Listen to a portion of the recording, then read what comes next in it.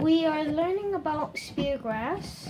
The reason why I think the reason why it was named speargrass is because it looked like one, and that's the reason why I think it's called speargrass.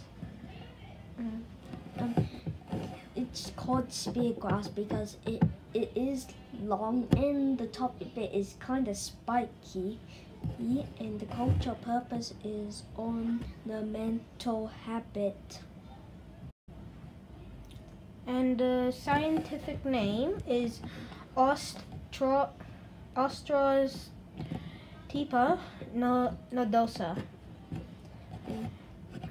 And the origin is means where it is. It's at South Australia, Victoria, New South Wales, and Queensland and Tasmania. That was where they were first discovered. And it's because the soil type is clay, loam, sand, and that's where they grow on only sand, loam, clay, and they spread about 1.1 meter in height. It grows only about 1.1 meter, the same. The landscape for it is the second line coastal foot slopes,